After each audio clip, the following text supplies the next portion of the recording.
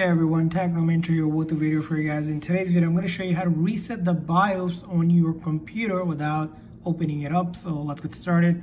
Now, first thing you need to know is the keyboard shortcut to get into the BIOS on your computer. So for example, depending on the manufacturer you have, you want to refer to this list as an example.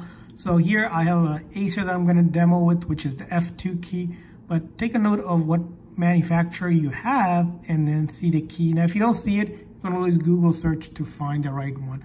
So here, what I'm going to do is I'm going to click on the power and then hold down that F2 so I can enter it first into the BIOS.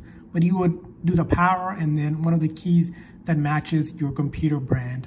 So here, let's go ahead and click on power, and then I'm going to hold on F2 here up top here for me.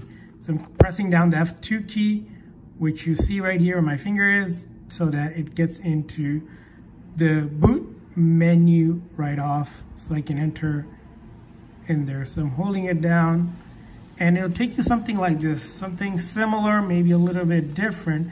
But the key here is you're gonna then look for up top. You're using the navigation on your computer, so usually the arrows on your keypad will let you navigate right, left. But then you'll see here the boot option here.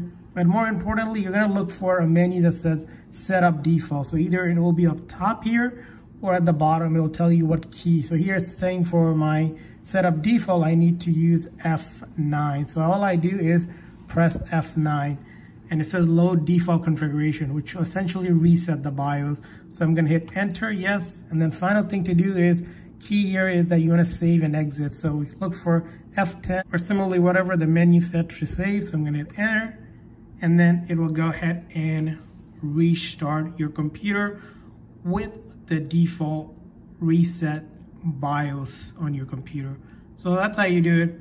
I hope this video was helpful. If so, please consider a like and subscribe button for more tips and tricks. We'll see you guys next time.